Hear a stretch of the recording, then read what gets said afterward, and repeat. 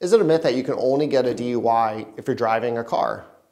Wrong. You can get DUIs a number of ways. For example, one of the oddest ways is if you're on a bicycle. Yes, you can actually get a DUI, even though you're not driving, you can get it on your bicycle.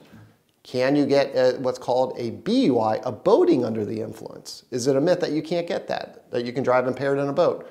Wrong. Of course, you can get a boating under the influence, especially in this beautiful Tampa Bay with people on their boats in the Gulf, in the Bay. People do get DUIs, but we have been able to successfully defend them because there are different field sobriety exercises that must be administered by the police officer or the Coast Guard or whomever is actually pulling the person over. So it's important to hire an attorney that's experienced in unique types of DUIs.